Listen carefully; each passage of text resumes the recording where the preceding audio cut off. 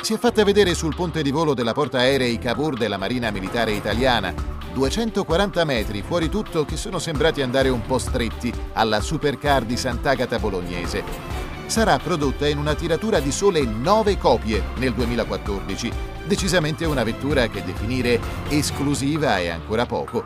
Perfetto esempio di icona dell'auto sportiva italiana, costa 3.300.000 euro, tasse escluse.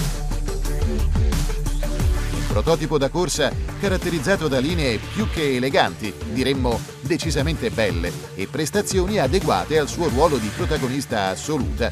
Spinta da un V12 di 6,5 litri di cilindrata, la Veneno Roadster scarica a terra 750 cavalli attraverso la distribuzione sulle 4 ruote grazie a un sofisticato sistema di trazione integrale. La nuova Lambo scoperta ha numeri da record in ogni direzione. Il rapporto peso-potenza è inferiore ai 2 kg per cavallo, la velocità di punta raggiunge i 355 orari e l'accelerazione da 0 a 100 ferma il cronometro a 2 secondi e 9.